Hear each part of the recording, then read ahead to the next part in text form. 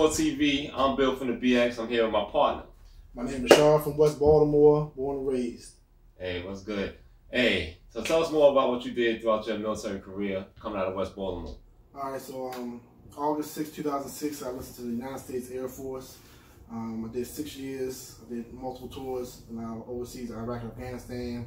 I started my career out in Korea, then moved to Hickam Air Force Base, Hawaii, and finished off at Buckley Air Force Base in Colorado.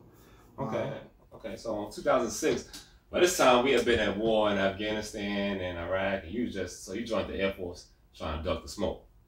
No, absolutely not. Nah, because coming from West Baltimore, you was born in the smoke. I was born in the smoke. You know what I'm saying? Absolutely. Still living in the smoke. Still living in the smoke. For real, for real.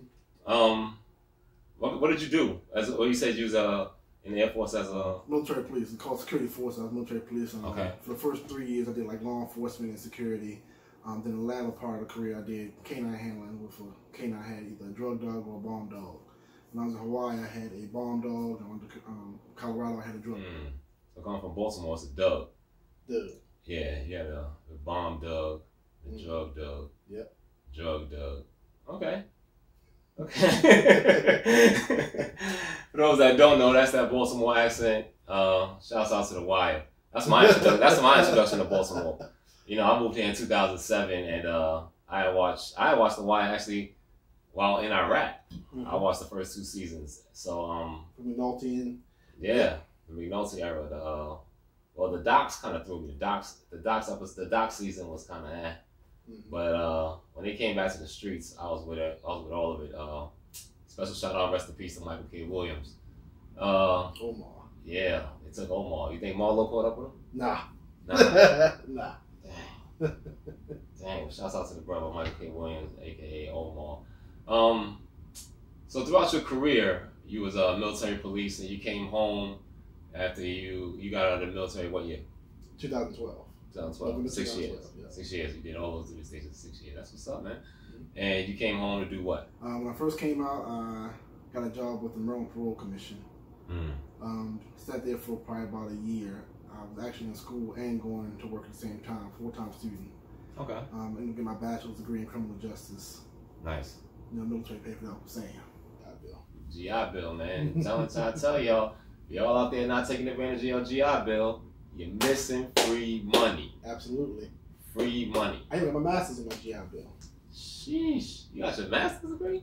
I got my master's. I got a master's in business administration. You 5-0 with a master's degree. That's a waste.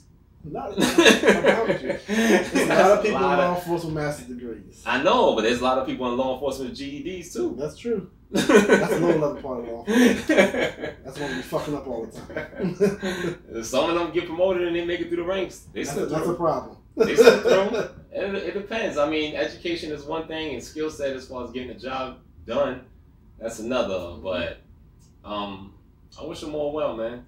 As far as the things you see here in Baltimore, when it comes to law enforcement, what kind of things would you like to see improve? The rapport between law enforcement and the community members. Yeah. One of the biggest things I've seen that I can continuously see from adolescent children growing up is how law enforcement has steadily grown apart from the community and community members. You know, back in like the early 70s, 80s, you used to have police officers who were what they call walk the beat. Absolutely. You know, everybody knew who your community law enforcement person was. Absolutely. And law enforcement person knew everybody else was. It was like the big brother in the neighborhood. You didn't have neighborhood watch. You had Officer X, Y, and Z walking the beat in the neighborhood. You know, when I was growing up, we called PAL, Police Athletic League. I remember the Police Athletic League. I used to get tickets to the Yankees game for free because I used to run in the Police Athletic League, and no one wanted to run the 400 meter. That's a long run when you're 10 years old, you know what I'm saying? But I would pace it out. I would pace it out. I run right next. I find the fastest person I knew was gonna win. I was just trying to stay on their hip. That last 20 yards, smoke 'em. Come get it. Come get it. Next thing you know, I got my tickets in the nosebleeds, Yankee Stadium in the Bronx. We've seen so many things here in Baltimore when it comes to law enforcement. Consistent miscommunication between the community and those who are set to serve and protect. For me, I don't look at it as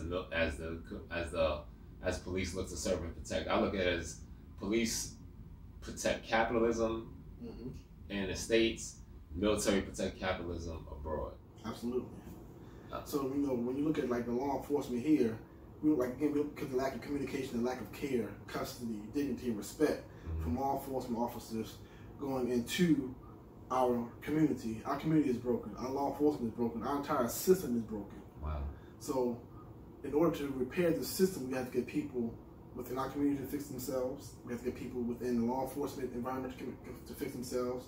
People in our local, state, and national government to fix themselves. Wow. You know, one of the biggest things I was taught when I was in undergrad school for my criminal justice was when the government lies to you, it's called politics. When you lie to the government, it's called a felony. Felony, absolutely. So that's the biggest difference. You know, one side of the ball game is untouchable, where over here, being us a community, anything you do is being watched, scoped, and it's penalized to the heaviest hand.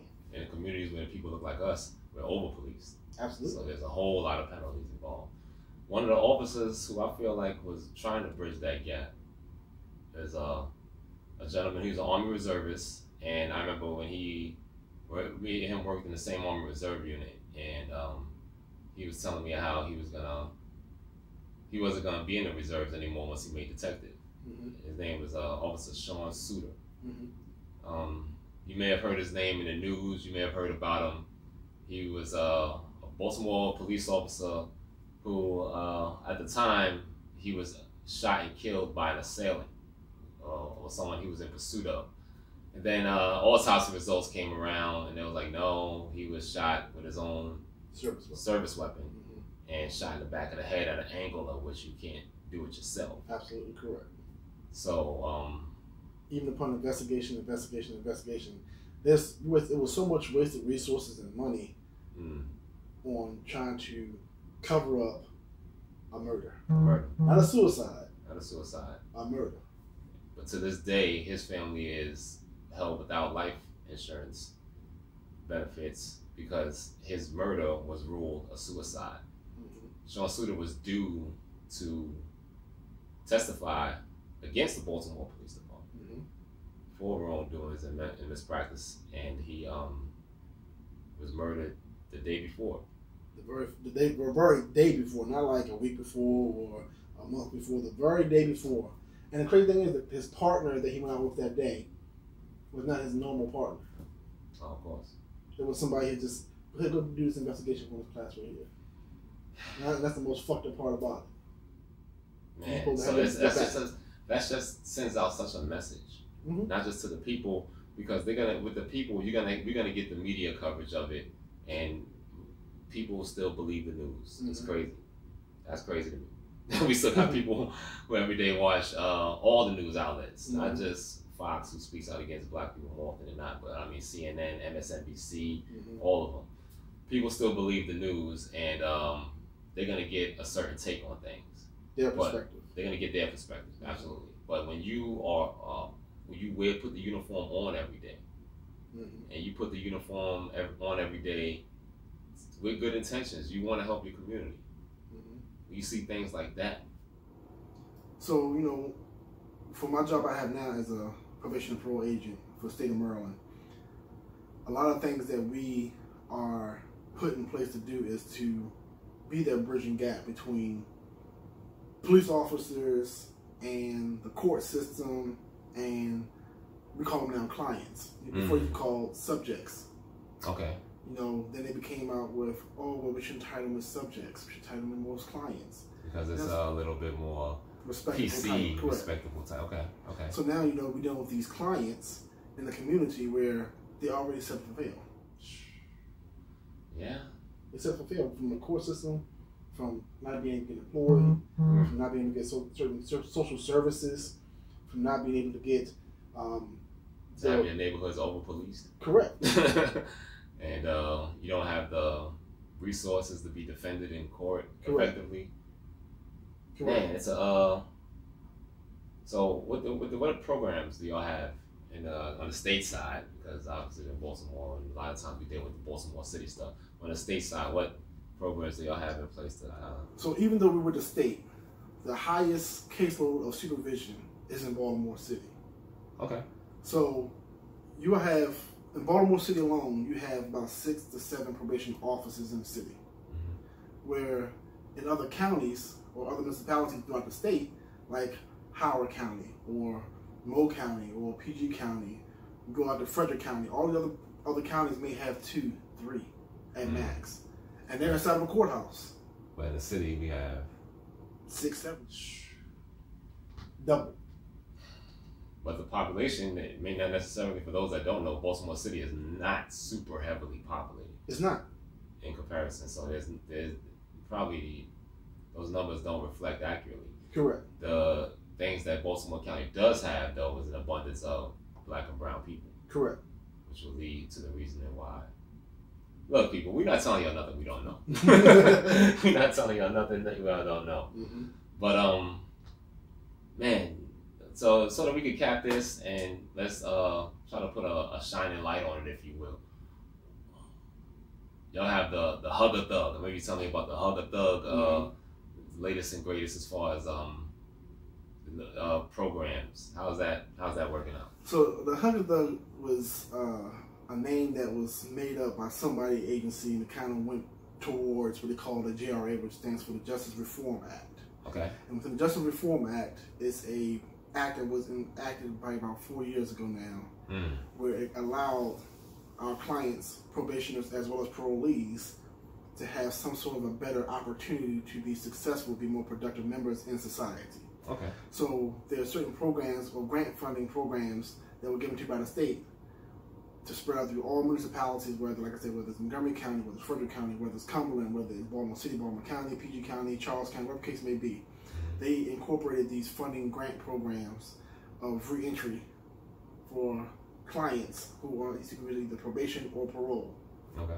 And it gives them incentives, or certain businesses or companies incentives to hire, people of color or criminal justice background of probation and parole.